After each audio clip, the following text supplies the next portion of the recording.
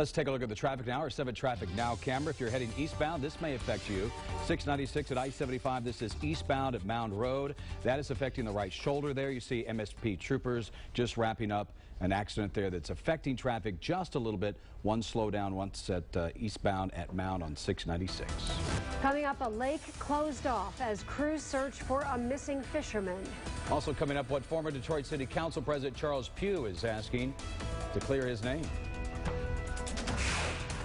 And coming up next on 7 Action News at 6, this puppy beaten with a pipe by its owner, how he got busted and how much trouble he's now in.